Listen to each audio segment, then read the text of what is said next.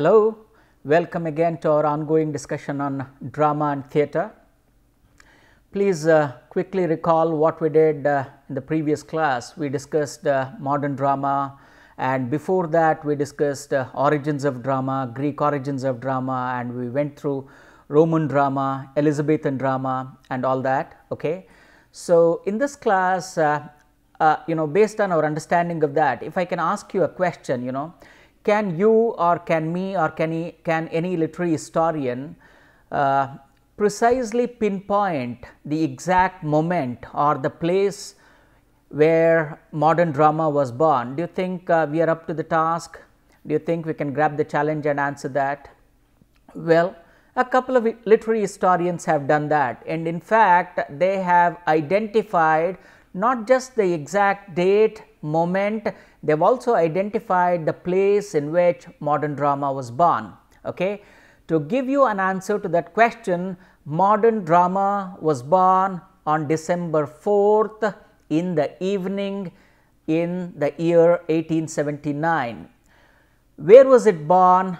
Well, it was born in one of the theatres in Copenhagen. A little more dramatically speaking, it was born towards the evening while a play was being performed in a theatre in Copenhagen, especially when the play was towards its, reached its climax, the modern drama was born. Therefore, there are two dates, December 4th when the play was first published, and for the wider audience to reach, you can even call December 21st, 1879 when the modern drama was enacted. The drama in question is Ed Dukem, a Norwegian drama published by a writer who was not very well known. Of course, even before this particular play he had written a couple of plays, but this particular play called Ed Dukem, in fact this inaugurated the modern drama. So, please remember these three things: Ed Dukem, a Norwegian play, December 4th, 1879 when it was published, and December 21st, 1879 when it was staged for the first time in Copenhagen. These are very important dates and names. Though the playwright had written several plays before this, if there was one play that catapulted him onto the world stage, this was this particular play. Why? What was so significant here? Because the protagonist of the play, Nora, during the climax, she just slams the door behind her, leaving her husband, respectable marriage and lovely children. And why does she leave such a beautiful house? Well, of course, she leaves in search of an uncertain future because she wants to discover her own self. Does it happen, or did it happen in the 19th century? Of course, this is what the play did. And for the first time, the play, in a very daring way, it performed an anatomy of social, psychological, cultural, emotional and moral truths beneath the placid surface of respectable marriage. That happened for the first time. And as I said, literary historians have identified three golden points when it comes to history of drama. Of course, the first time is when you have the triumvirate publishing their plays, and when they were getting enacted in the ancient Greece, the classical Hellenic period. That's the first golden point. The second golden point comes when Shakespeare arrives onto the stage and when his plays are being performed, and the third golden moment or watershed moment comes with Ibsen's publication of Ed Dukem. Well, isn't it so strange that we are discussing a Norwegian play? Not really, because this play is one of the most performed plays after Shakespeare. In fact, Ibsen is one of the most performed playwrights, and probably you and I may have heard of the play. In English, it's called A Doll's House. Especially in the year 2006 and 16, this was considered one of the most performed plays, something like that. Therefore, Doll's House becomes a very important play for us, and Henrik Ibsen becomes an extraordinary writer. Let's go ahead and take a look at a little bit of context, the writer and all that. Henrik Johan Ibsen was a Norwegian playwright. We have already identified that, but he is a playwright who is perennially in a state of exile, because even while in Norway, it is said that he was constantly in exile, and he was a kind of a restless soul. Remember, literature is born out of some kind of a creative unrest. Therefore, he did not conform to the moral prescriptions of society. He always questioned society and wanted to, create some new paths. And in fact, it's said that on his deathbed, the last words that he seemed to have uttered were "on the contrary," of course in Norwegian, "on the contrary." What a befitting epitaph for a writer who shook the entire society out of its complacency, right? On the contrary, that's the last words of the writer. Because of his contribution, he is considered as the father of modern drama, and more than that, within that, there is a genre of drama called realistic drama. He seemed to have inaugurated this particular type of drama. Therefore, he is rightly called father of realism. Okay. And well, he belongs to those rare category of writers who had extraordinary talent and potential to get Nobel, but did not get it for political reasons, right? So remember, more than those writers who got Nobel, we have been busy reading those writers who had all the potential to get Nobel but could not get it, or did not get it for various political reasons. And this guy too was nominated several times for Nobel, but he missed it. Well, some of his well-known works include An Enemy of the People. Of course, you may have watched the movie An Enemy of the State. This is Enemy of the People. More than that, A Doll's House. In fact, if there is one play that has brought an extraordinary name and fame to the writer, this is A Doll's House. But when it comes to artistic merit, you have Hedda Gabler, Ghosts, and The Master Builder. They, in terms of exquisite dramaturgy, craftsmanship, they are remarkable plays.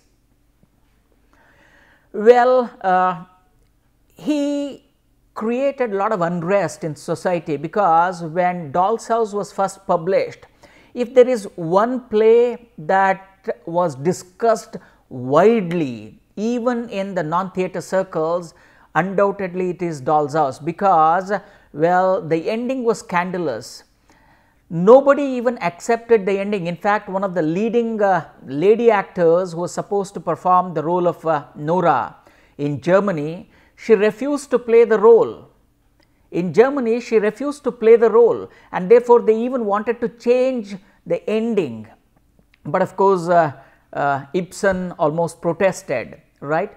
And it is said that during those times, especially in Norway and Italy where he was staying, and even in Germany, where during social gatherings, usually you send out an invite, right?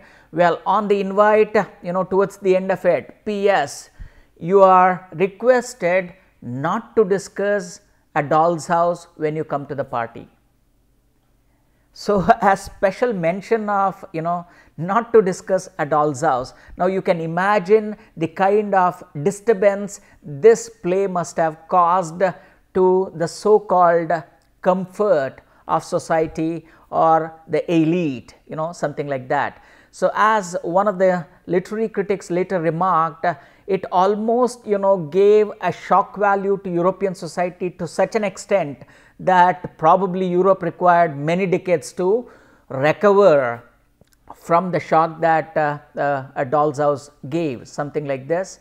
And as we have already said, Ibsen is the most performed dramatist, probably next only to Shakespeare, and in a couple of years, A Doll's House was the world's most performed play, So this is, I guess this should suffice to create an interest in you, and I'm sure you should be really tempted to go and read the play. Please do that. Of course, these classes are no substitute for not reading it. Remember, the purpose is to pique your interest in that. Let's go take a look at. These are a couple of interesting things that Ibsen says, it is the very mark of the spirit of rebellion to crave for happiness in this life. Well, if you really want happiness in this life, that's the most daring act of rebellion you could be making.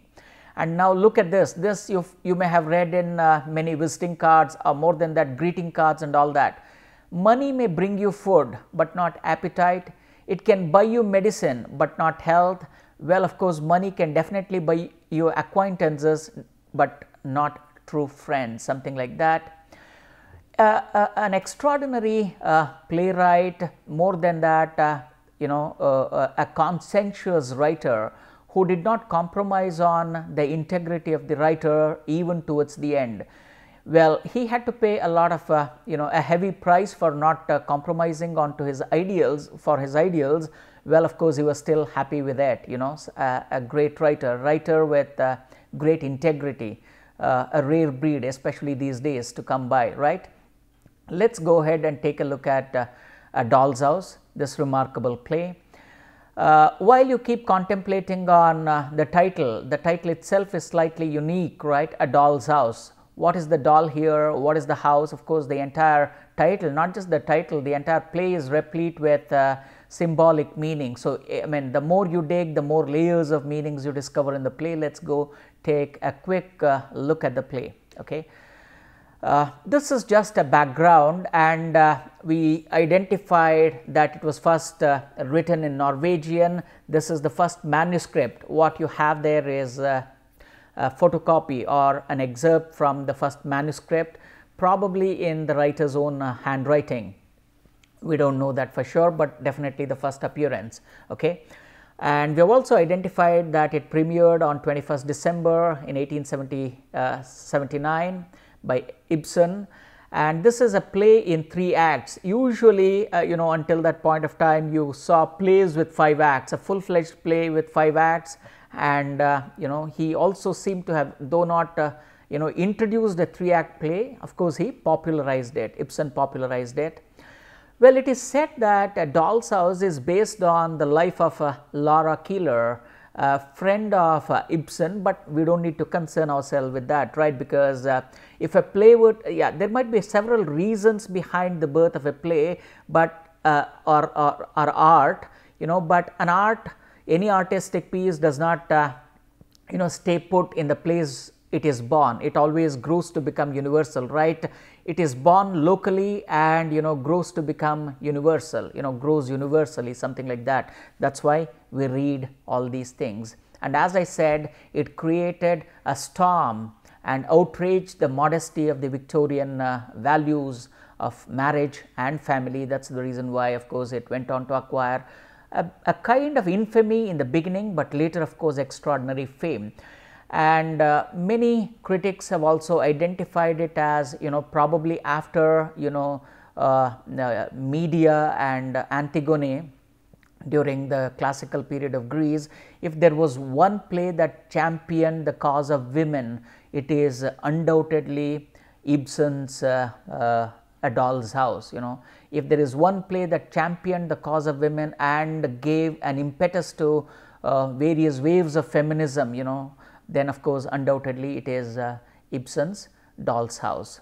Yeah, we are going to discuss especially this much talked of the last scene where Nora closes the door on her husband and children, because a particular critic says that she may have closed the door on her husband and children, but she opened a new door to the turn of centuries women's movement. So the door she may have closed opens a new door for feminism, something like this.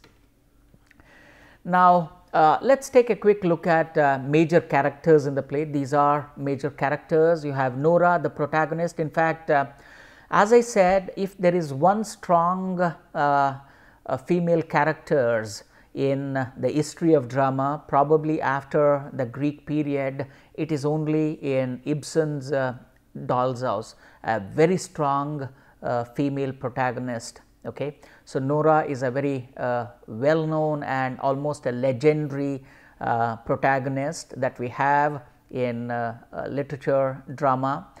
Well, her husband treats her as a doll, and of course, she seems to be okay with it initially, but a moment of self reckoning comes, and therefore she refuses to stay within that confine, Nora.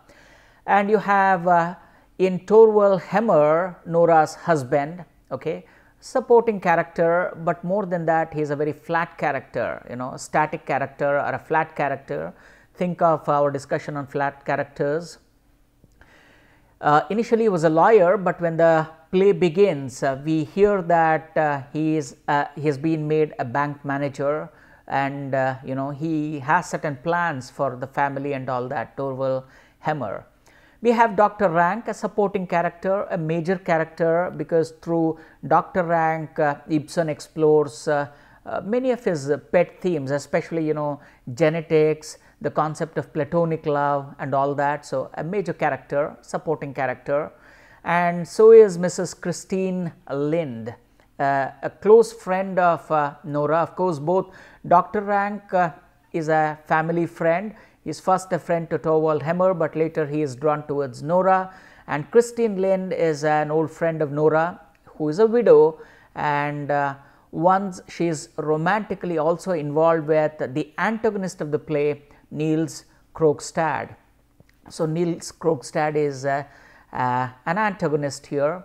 He is an employee in the bank where Torvald is about to be the manager, but the play discusses him as having morally corrupt character in quotes, because later when the play ends, we know that there are more morally depraved characters than Niels Krogstad that we are going to discuss.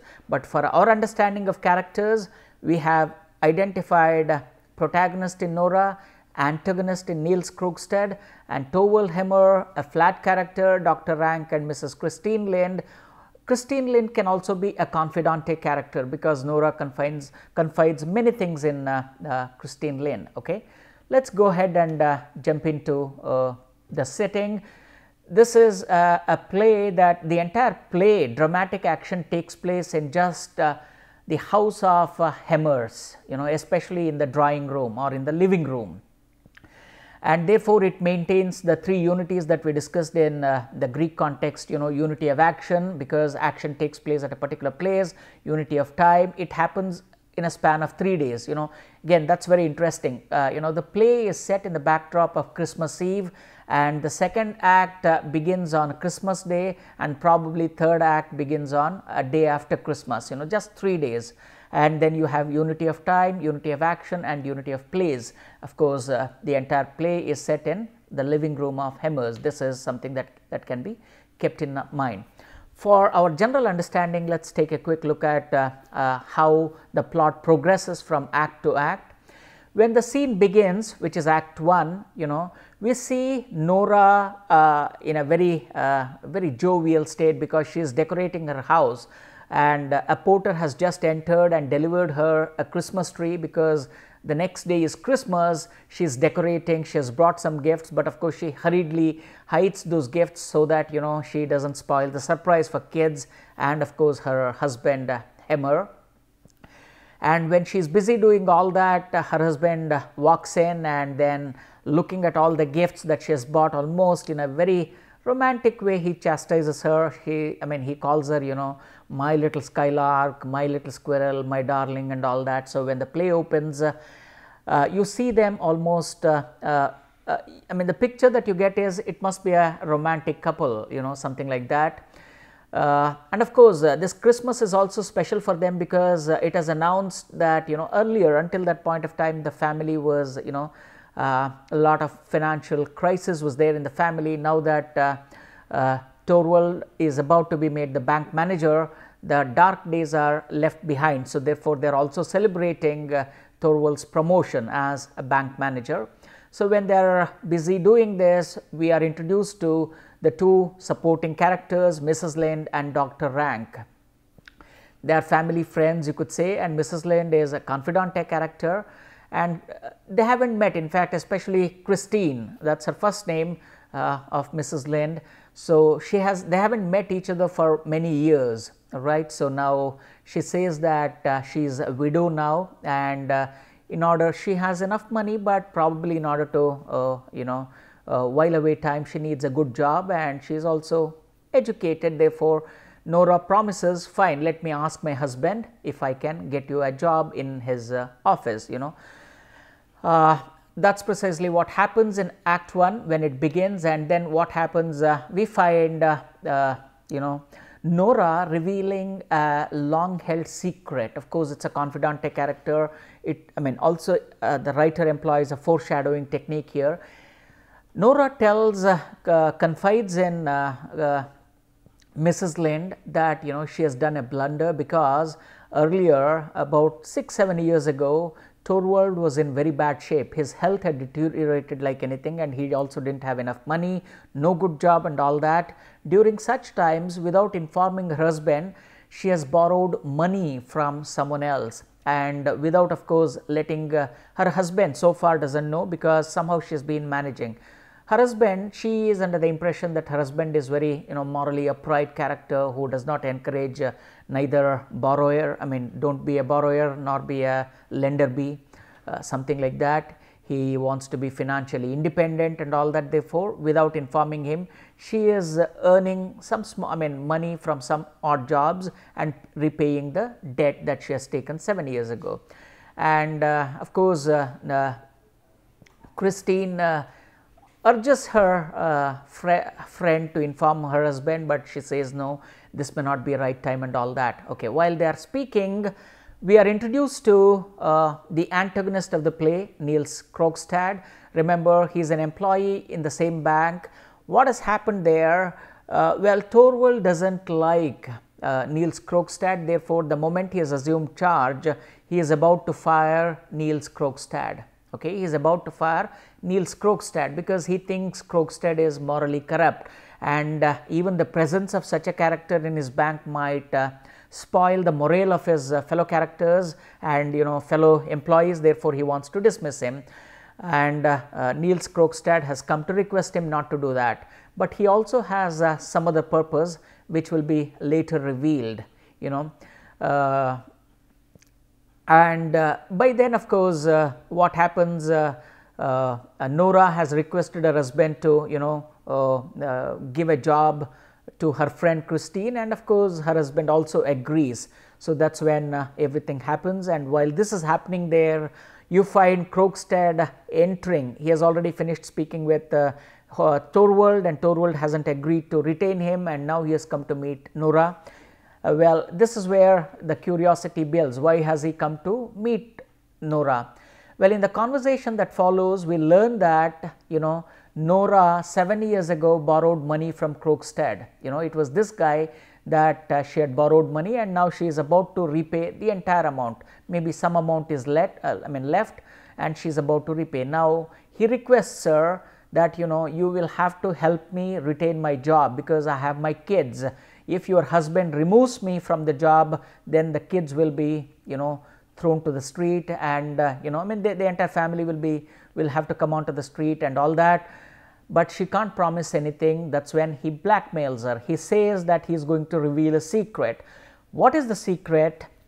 That it's not just that Nora has borrowed money from him as a surety, because when you are borrowing money, you have to give surety, right? She has forged the signature of her dying father. Her father was about to die or had just died. She forged her father's signature to borrow money from Krogstad, and Krogstad tells her that he knows that particular secret and he is going to expose the entire family. So now this puts some kind of tension. Of course, you can spot Freytag's various models, more of it in the next class. Well, in Act 2, of course, now it's the Christmas day and everything is in a very happy mood. Now, of course, Nora, now she's scared now because it's a happy family. She does not want Krogstad to spoil the bonhomie that they share with each other. She tries to persuade Torvald, her husband, not to fire him. In fact, Torvald Hemmer is very much disturbed. He almost scolds her for not interfering in his work. For him, morality is everything, because he is unable to even withstand the presence of a morally corrupt character.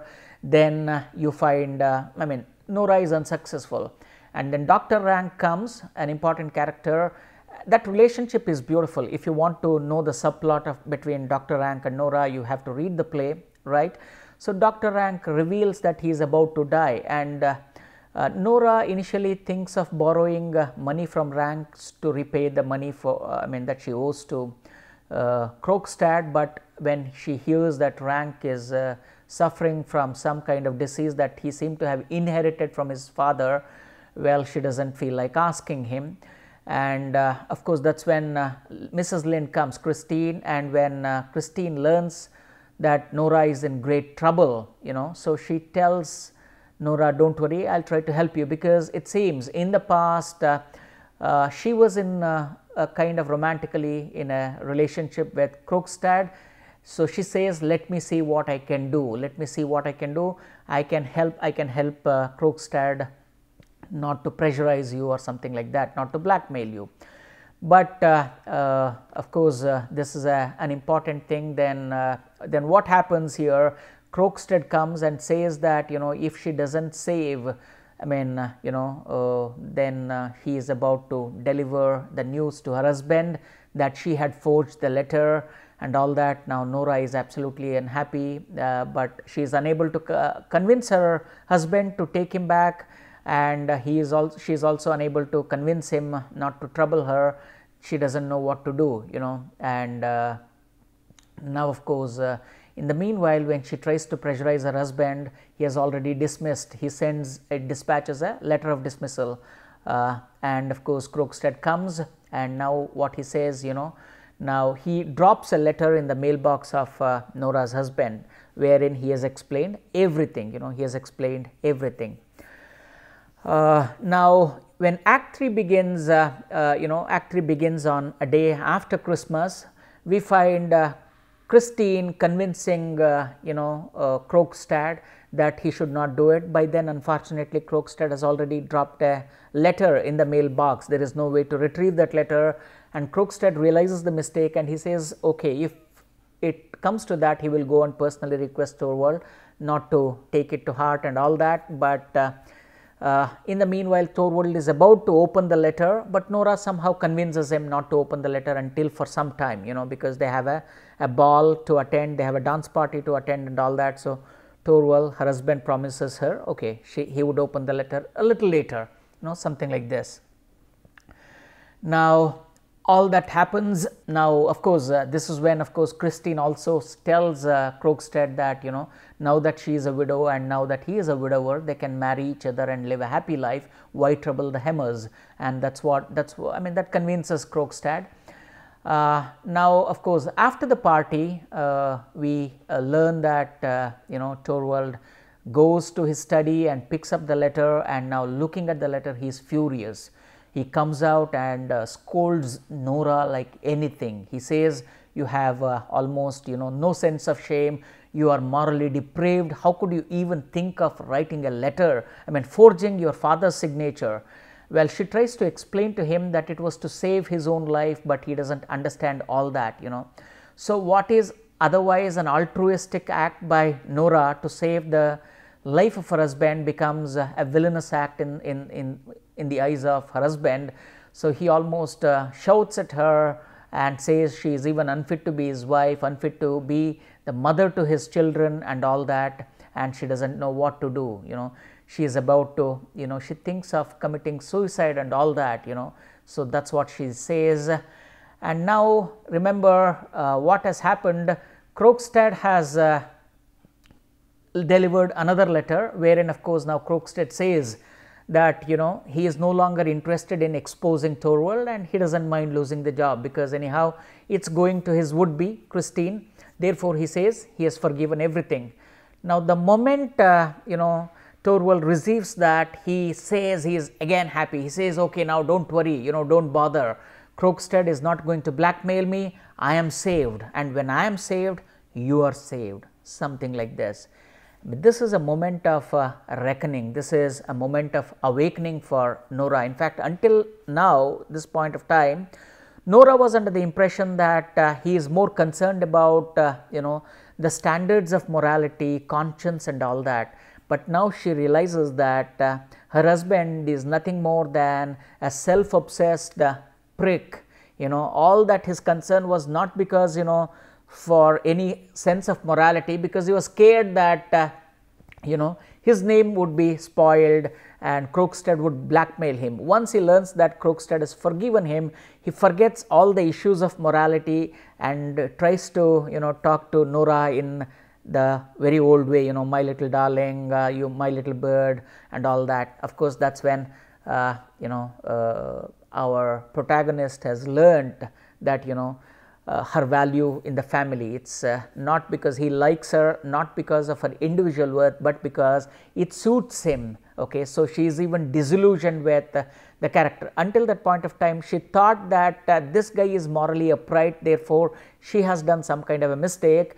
Now she realizes that all that he cared was saving his skin at the expense of his wife's reputation. She thinks this is time. Therefore, when the play ends, she almost says that no, I will no longer live with you. And when Thorvald tries to convince her, no, you have kids, you have responsibility, she says, no, you take care of the kids. Just a while ago you shouted at me saying that I am unfit to raise my children. You may be right, but I have more than my duty as a mother and wife. I have a duty towards myself, and therefore in order to understand myself better, I am walking out of this family, I am walking out of this relationship. You can take care of the kids, the nanny can take care of the kids. Saying that, she walks out of the house, with a bang on the door. And later, of course, and therefore the play ends with Nora exiting. So the loud sound of door shutting is heard heralding an onset of a journey that Nora undertakes, wherein this journey takes her from illusion to illumination. That's what a critic says. Okay, this is in nutshell what happens in the play, right? Of course, many debates can take place whether she was justified in leaving her husband, her family, her duties. What is all this? We can pick up a critical discussion on that in the next class. All right. Please read the play, and then of course you would understand the play all the more better. We'll meet you in the next class.